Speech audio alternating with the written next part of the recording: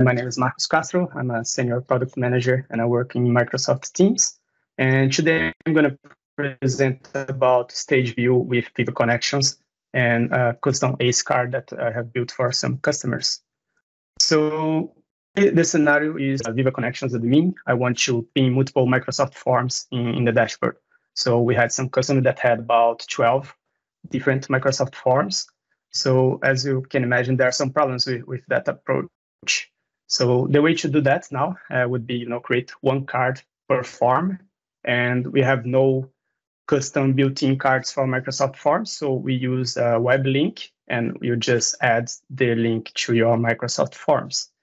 And so there are some issues, right? You end up with a very big Viva Connections dashboard with 10 different cards. Also, one issue that we found out is when the customers were using mobile clients, there was some issues with SSO. So when you open Microsoft Forms, users would be asked to authenticate, and then they would be able to respond to the Microsoft Forms. And that would work without authentication for 1 week or so, and then they would need to authenticate again, and so on. So we got some, I will show later on Viva Connections how we did to solve that question. So we developed a custom ACE card. And instead of just using the web link, we are opening the Microsoft Forms in stage view in Teams. And the same for Power Apps. So exactly the same scenario. I have a customer that has 10 different Power Apps, and they want to show those in Viva Connections. Again, the same problem. You would need a lot of different tiles there on Viva Dashboard, and space can be one thing to consider, especially for users that are using mobile. In desktop is okay, you have more space, but in a mobile, if you can just bundle all the apps together, it looks much better. And other thing that we found out with the Power Apps is that many times the SharePoint admin and the Viva Connections admin is not a Teams admin person. So they would need to ask somebody else to go to Teams Admin Center and upload the app manifest and install that using an app policy for all the users. So then they could start using the app. And as I'm going to show you with Stage View, you can actually jump that step. You don't need to install the application for all your users. I'm going to share my demo here. Okay, so we are now in Viva Connections, and I have here a normal web link that opens Microsoft Forms. So this is the usual way to do it, right? So you just click it, and as you can see, Microsoft Forms will open in another tab. So that's one way to do it. Another way is to form the stage view, and using deep link, I can open here the forms in a stage view. One benefit of doing this way already is that the user is kept on Viva Connections. You don't have a separate tab, and you just close it and you can open another form. But the way we do with this custom ACE card is with one single card, you can have multiple forms. And I can open, it opens in stage view. I can respond to that. I can close and again, open another one. So as you can see, it's much better for a user experience for the user. I can also, if it's not a Microsoft form, it's just an external URL, then, okay, the user will be redirected to that external URL. On Power Apps, the same thing. So I can just have a web link and just open the app in a separate tab, and that works like this. But one better approach would be opening stage view.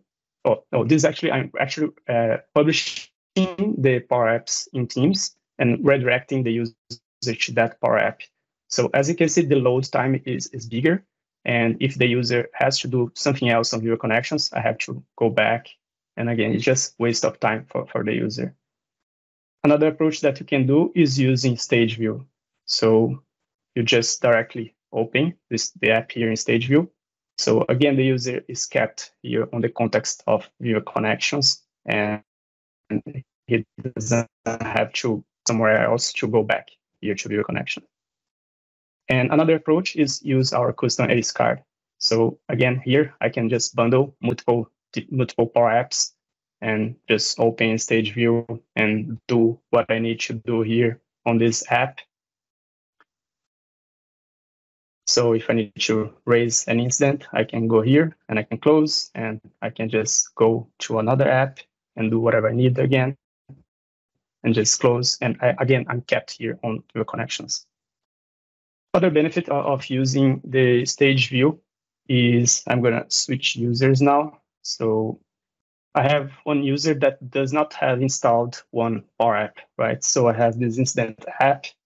And if I use the traditional approach of just redirecting the user to the app, it's going to ask the user to install the app. But if I use the same approach, but using stage view, so actually the app opens and the user doesn't even have to install the application. So again, I don't need to chase the Teams admin to go there and install and use application policy to install that for every user. It just works. Okay, let me share my slides back again. And yeah, just to show you how the structure of this customized card works. So basically it's just a SharePoint list, and we have only 4 columns, a title, an image, a description, and a link.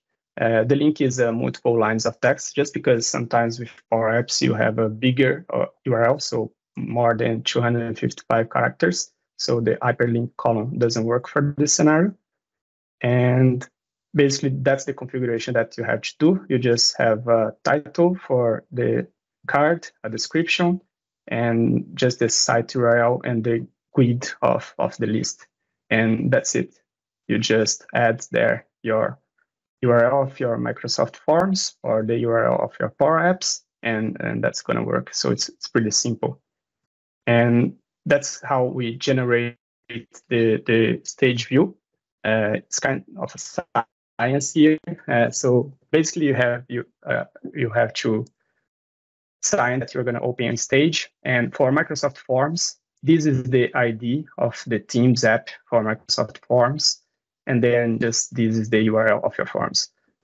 So if you try to do that yourself to open stage view, that's what you need to do if you want just a single card. But if you use our custom ACE card, it does that for you.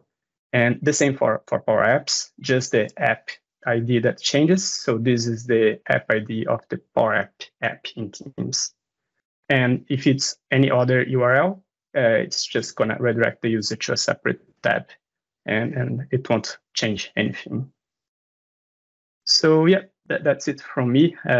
It's already live there on our samples. You can get here on the chat the links. And also, we Deep Link Generator app, one colleague of mine actually created, and just helps building these stage view URLs. So it works with a SharePoint page, with Microsoft Forms, with Power Apps. You just sometimes just add the ID of the app or the Forms URL, and that's going to generate the stage view link for you. So if you just want to send that to a chat, for example, you can just use this Deep Link Generator, and it's a lot easier than do it manually yourself. Okay, yeah. That's it. If you have any questions, just send here on the chat, and I'll be happy to answer. Thank you so much. You definitely have to share that link as well for the Deep Link Generator.